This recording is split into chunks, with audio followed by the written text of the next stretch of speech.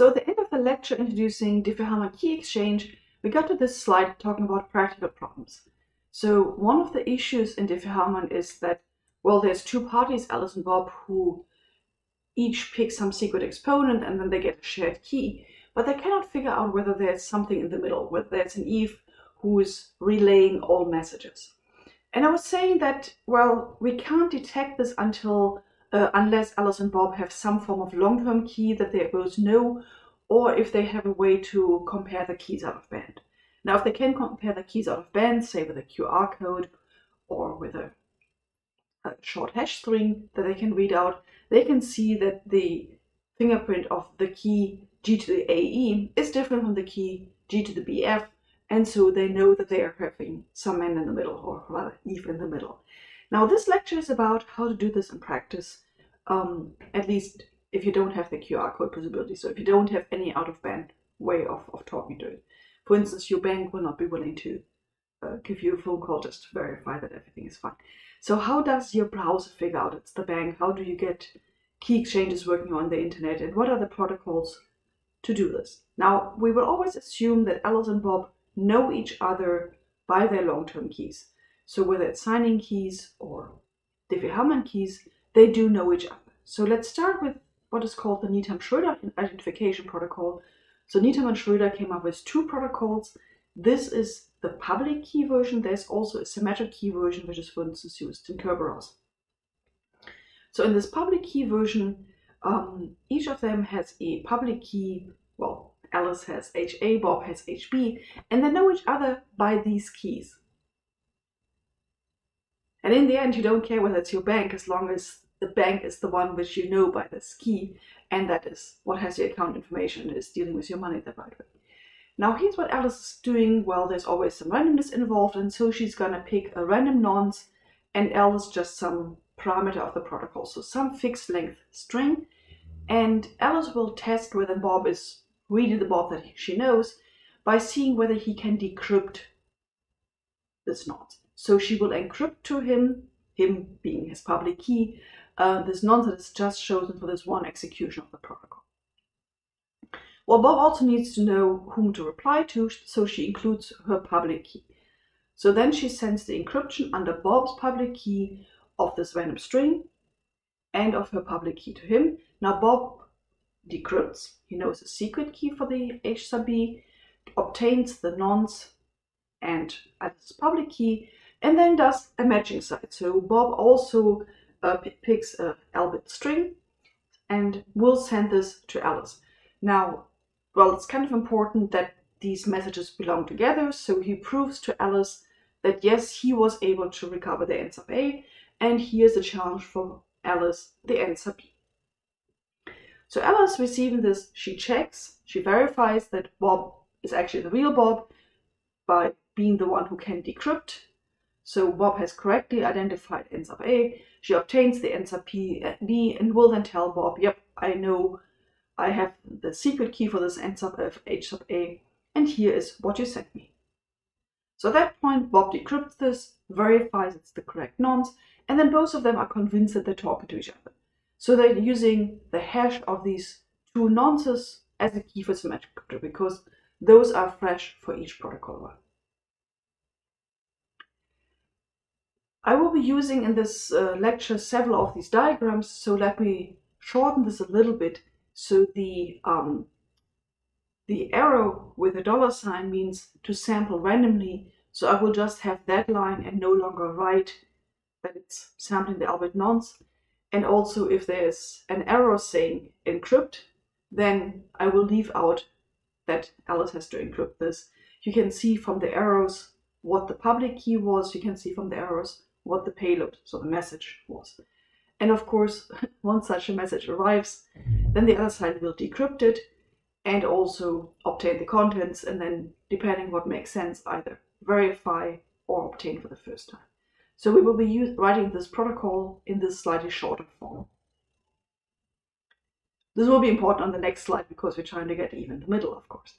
So first the questions, does this actually achieve the purpose? I was saying optimistically, well, at this point Alice is convinced she's talking to Bob, Bob is convinced he's talking to Alice. But can Eve get in the middle?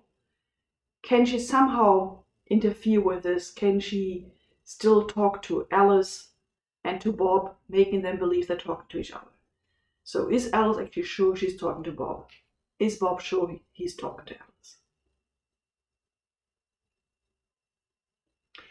For our attacker, we should remember that Eve can interrupt network packages. So just because Alice decided to send something to Bob does not mean it actually reached Bob. It will go to Bob via Eve if Eve chooses so. So that is not a reason why you could say, yes, Eve can't be in the middle. But she has chosen to encrypt to Bob. So it might be a little bit tricky to get in that. So how can we do a Eve in the middle in this Needham-Schroeder protocol?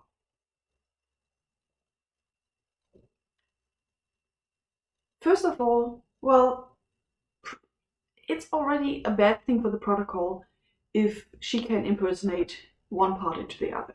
So let's do the side, well, it's also the only side that I know how to do, of impersonating Alice to Bob. So Eve will get in the middle, but not for both sides. And she also needs sort of the cooperation of Alice, but as an innocent party. So let's assume that that Eve can convince Alice to start talking to her. Say Eve calls up Alice saying, hey, I think my crypto box is wrong. I've been trying to talk to you, but it doesn't get a connection. Hey, can you just start a connection with me? And then, well, Alice is a nice person. That's the story normally at least. And so Alice will start the communication. And here we have the normal first phase in the Needham-Schroeder protocol. So, well, Alice talks to Eve and knows it's Eve, so she will be using Eve's public key. So Eve will get the payload there, so she will figure out what N sub A is, and, well, H sub A she knows anyway, but she can decrypt anything that Alice sends, so that's the important part.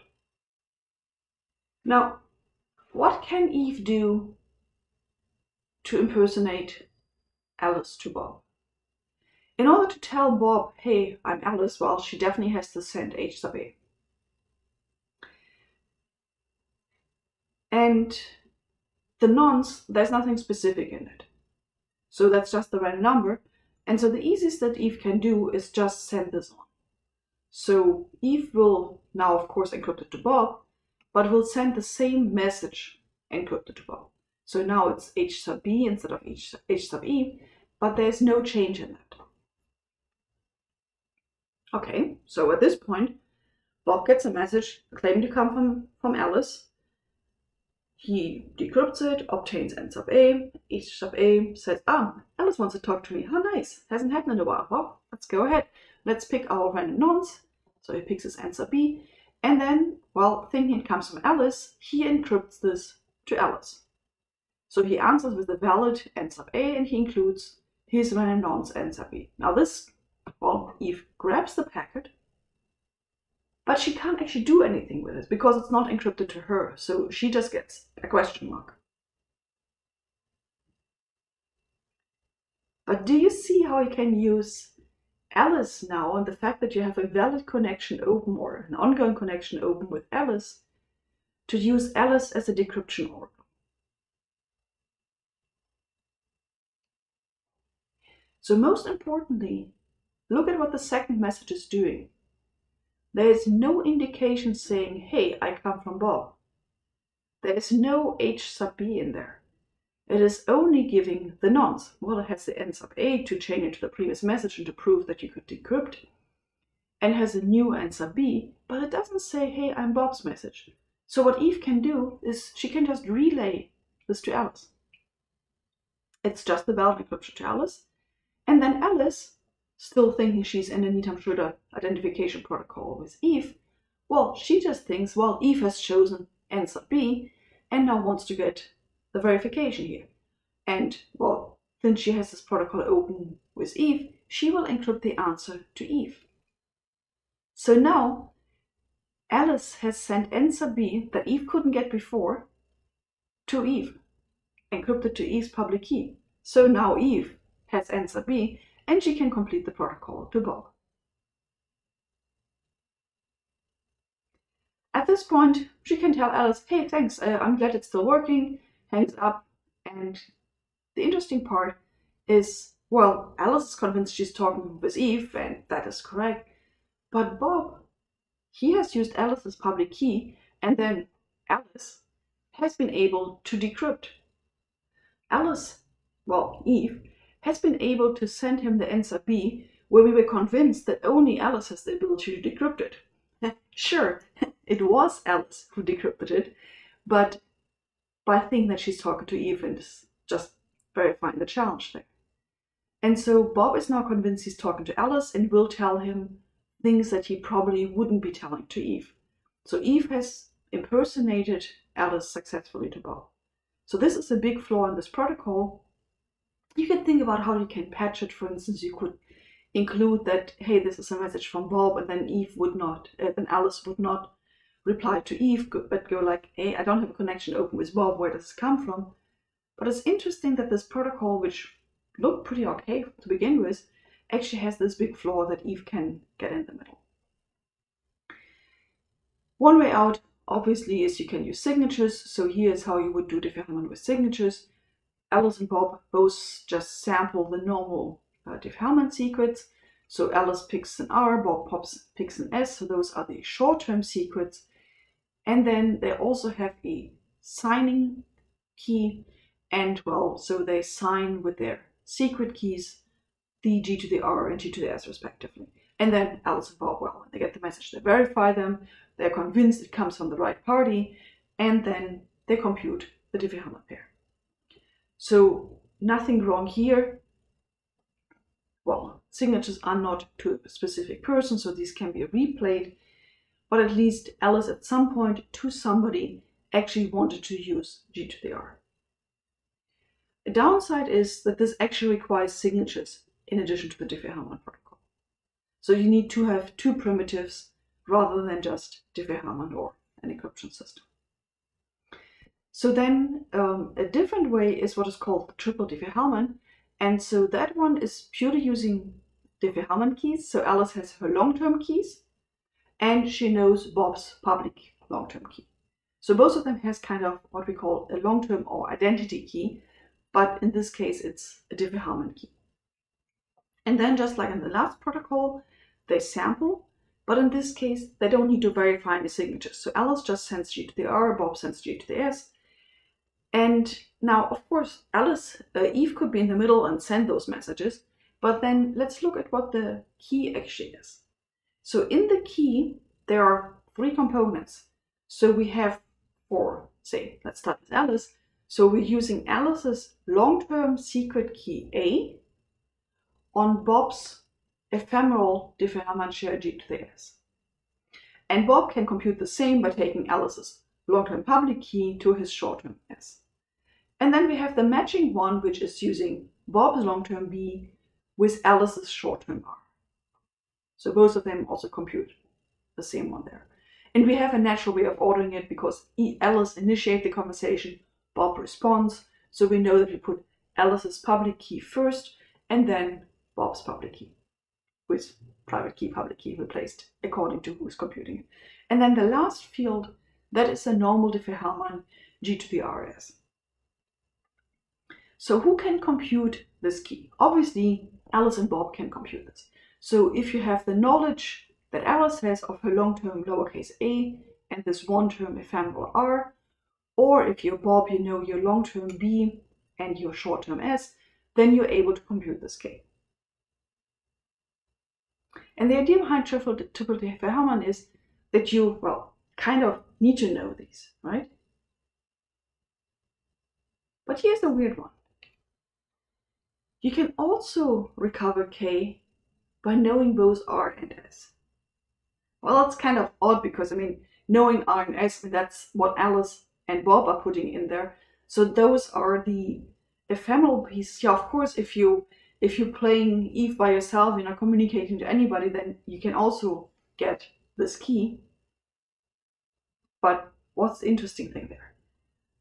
So this is actually considered a concern because of sometimes when number generators are broken or they're predictable or they're really, really bad. So let's assume that Eve knows S.